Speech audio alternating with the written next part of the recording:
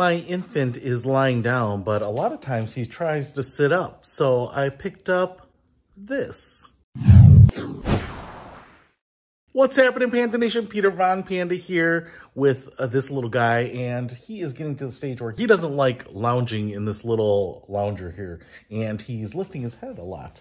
He's not doing it right now, though, because he's trying to sit up. And so I wanted to get something that would fit him, because he's actually kind of a big boy, too.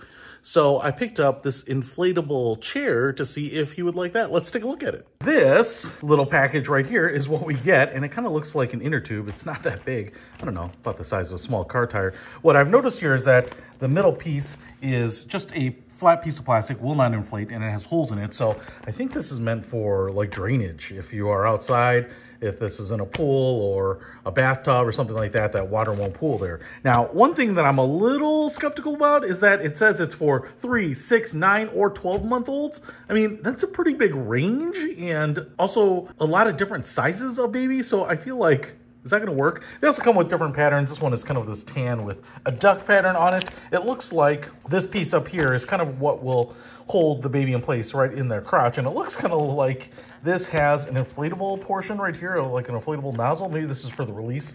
And then back here, this is for blowing it up. So I will find out. I'm actually gonna close that for now, and I'm just going to blow on this and see if this thing blows up. Okay, if you have strong lungs, it probably won't take long to inflate this. I will say, though, that the nozzle is probably pretty typical here, but it's a little strange because you take out this piece right here, take out this plug, then you can take out this plug, and then you can blow into that. I don't see that you can blow into this. I think these two plugs are just to keep the shape, but it's actually kind of hard because you got to pinch this off and trap the air. And I can tell you that I probably didn't get as much air in there as I wanted. It doesn't have quite as much structure, especially right here. This is kind of floppy, but maybe that's intentional. So I'm not sure if this will hold up my 19-pound baby, but let's go ahead and try it and find out. All right, the other thing I want to point out here is that this thing may actually be a pump.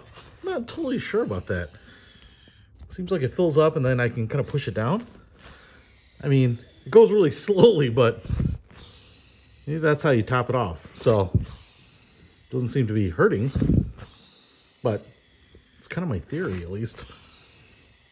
All right, so I blew it up, and then I figured this thing is actually a pump. You can actually put your mouth around there and blow into it. It just kind of allows you to save your lungs, but he seems to be actually really well supported. And I will say, even though he is this size and this age, he's actually a little closer in size to an 8-month-old. So I would say that this thing advertises itself for 3, 6, 9, or 12-month-olds, and you know what? They fit. There's no tightness around the legs or anything like that. He's kind of playing with the little support there, and there's a lot of support up here, and actually even this pillow here for his head, so he could lay down. He's actually enjoying this.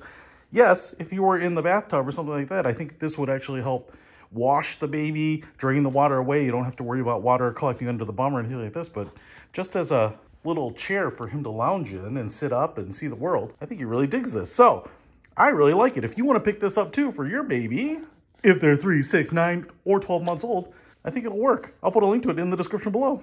Peter Von Panda, out. We can discover more and explore so much deeper.